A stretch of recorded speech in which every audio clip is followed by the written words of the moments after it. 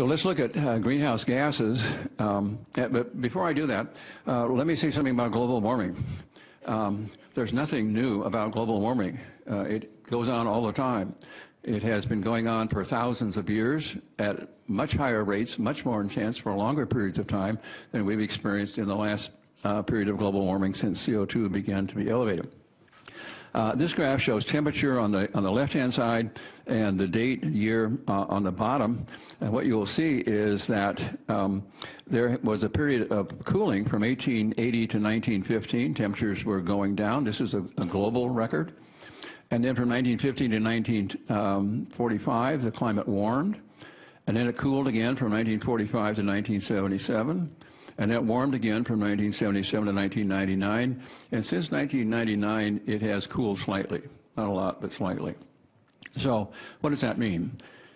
Well, if we go back to the warming that occurred from 1915 to 1945, shown by this curve here, global warming occurred without any increased CO2 in the atmosphere. This was before the big surge of CO2 emissions after World War II in 1945. So if you want to put a mental line in 1945, that's the breaking point between increasing CO2 and insignificant changes in CO2 prior to that. So this warming took place prior to increased emissions that occurred after 1945 and cannot possibly be ascribed to CO2 as a cause. Cannot be. And then in 1945, global emissions began to escalate very rapidly. And for 30 years, as the escalation continued, and we put more and more CO2 in the atmosphere every year, we had 30 years of global cooling. So the question then is, if we've had escalating CO2, which is supposed to cause global warming, why did we have global cooling during the initial period when CO2 was escalating so rapidly? It doesn't make sense. And then finally, there was a period from 1978 to 1998 when global temperatures rose again, and CO2 was still rising. CO2 has been rising throughout this whole interval.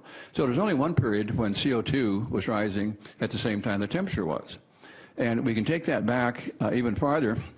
If we go back 500 years, this graph shows essentially temperature on the left-hand side and the year AD on the bottom.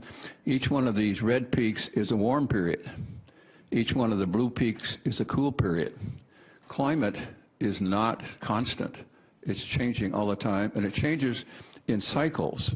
Warm, cool, warm, cool, warm, cool, with about a 30-year time span between each one. So we could count these warm periods, and we can count 20 periods of global warming and global cooling that have occurred in the past 500 years, none of which could possibly have been caused by CO2 because CO2 had not begun to rise until 1945.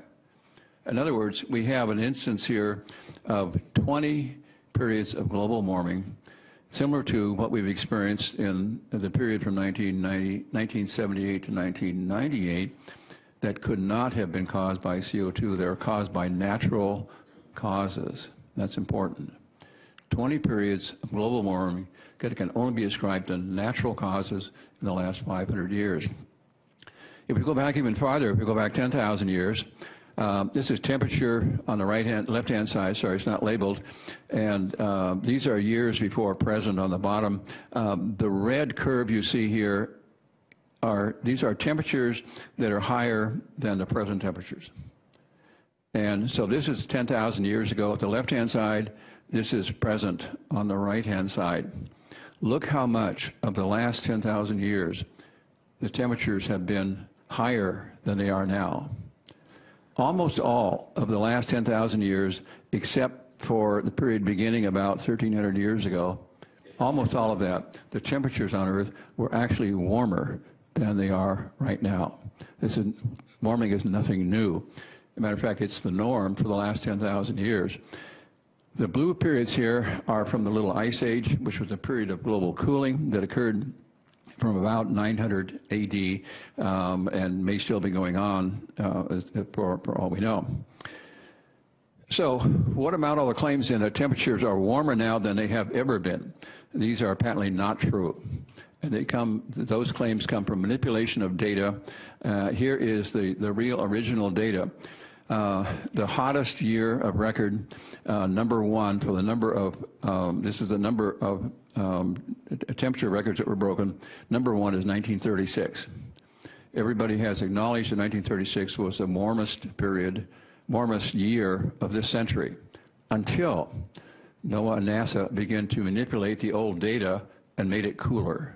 And then they elevated the recent temperature, made them warmer, and so they come up with a headline saying, oh, it's warmer now than it was then. This is the original data before they manipulated it. You'll see that if we take the top 10, number 2 was 1934, 3 was 1939, 4 was 1931, 5 was 1930, 6 was 1933, 7 was 1938, and guess what? They're all the 1930s. 1930s was the hottest decade of the century, not the present, not the last decade, but the hottest of the century also. Over here, you look at all these 2000. These are all second tier, 10, 11 through 20. This is what the present temperature has been doing, and it's nowhere close to the other. And if you plot that data, this is what it looks like. This is a number of temperature records that were broken in any given year. These are years down here. So here we are right here, and now we're breaking somewhere around 2,000 records, temperature records for warmth. And you think, wow, 2,000, that's a lot. But look at what it was doing in 1936 and 1934, 10,000.